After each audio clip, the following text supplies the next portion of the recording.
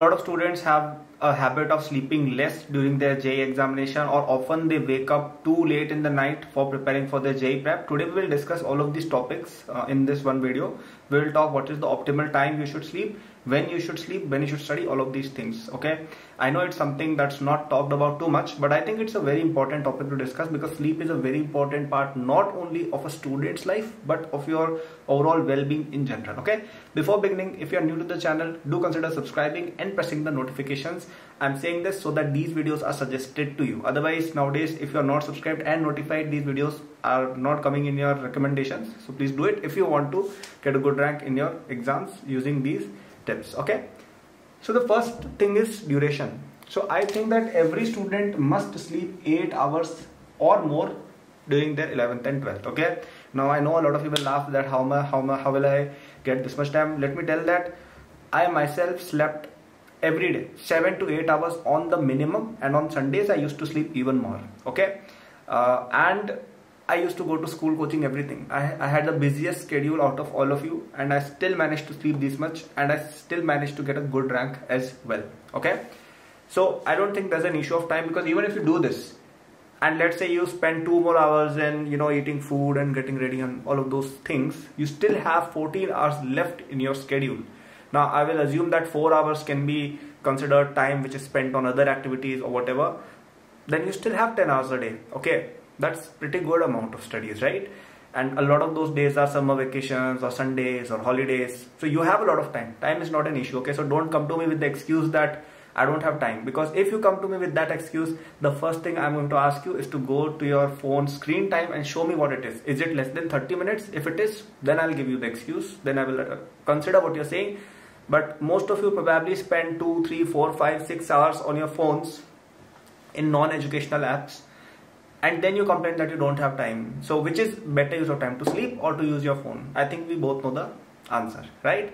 So I don't think there's an issue of time. I think it's an issue of priorities and issue of understanding where this is. See, if you don't sleep enough, so a lot of students have this habit that they have to wake up at 7 a.m. or whatever due to their school, or 6 a.m. maybe, and they sleep at 2 p.m. or whatever, like something like this. Okay, now the problem with this is that if you are a student, okay, you have to memorize a lot of things in your brain. Okay, आपको बहुत सारी चीजें अपने दिमाग में याद रखनी पड़ती है, and you have to understand new concepts, and you cannot do that with this much less sleep, because sleep is the time when A, our body recovers, B, our brain stores things inside its folders, if you will.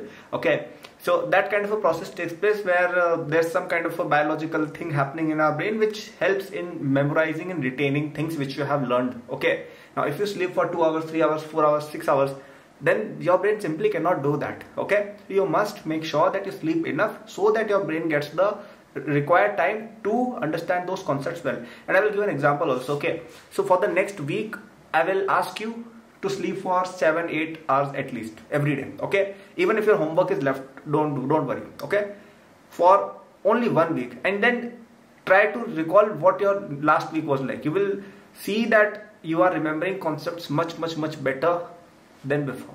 Why? Because you slept well and your brain got the appropriate rest. So please try to sleep well. And another problem with a lot of people is that they are not waking up till 2 a.m. to study. Okay, they are not doing that. They are waking up till 2 a.m. for some other thing.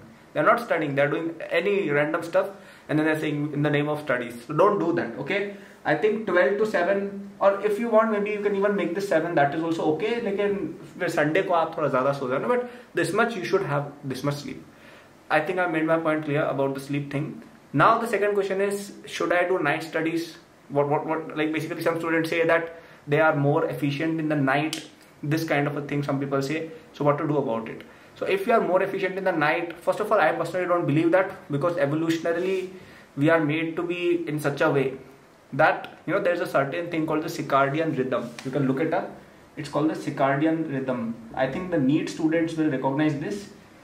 So this is basically the cycle, the natural instinct of a human to feel sleepy when the sun is down. Okay, so there's a certain thing in our brain that when the sun is down, when it's dark, it wants to sleep. Okay, and when the sun is up, it wants to wake up. Why? Because in earlier times there used to be all kinds of animals roaming outside, right? And you had to shelter in your cave. in order to not be killed, and these attacks are more frequent during the night because at night you cannot see, right? So for its safety, evolutionarily we developed ourselves in a way that we want to sleep more at night. Okay, and our body has not evolved much since those times. It has been only a few thousand years. Now few thousand years are a lot, but evolutionarily it's not a big amount of time, right? So we still want to work in the day and sleep in the night. So I think that it's unnatural to want to work in night, and I don't recommend it. Okay, but still some of you have this habit that maybe you are not disturbed during the night or whatever it is, because of those reasons maybe you want to sleep further in the you want to wake up late and work, which is fine, I understand. So what I would recommend is that have a cutoff time. Okay, I think no one should study past 2 p.m. and in the night, if you're doing such kind of a thing, then at least 5 hours you should sleep in the night, and 2 to 3 hours you should have a nap. Okay, you should have a 2 to 3 hour nap in the afternoon. Now this can also be a good option, as in the night you sleep for, let's say, 5 hours, okay, because you're studying and you have to wake up early for school or coaching or whatever the hell it is, and in the evening or in the afternoon take a 2 hour, 1 hour, 3 hour kind of a nap. Okay, this is also a good strategy because you will recover in the afternoon as well, and you will have a more productive evening. Okay, so this also you can do. However, I still recommend the better option is that you sleep before 12 and wake up at 7 or whatever it is, and have a good one slot of 7 or 8 hours sleep, and you don't take an afternoon nap. Okay, or maybe 15-20 minutes you take.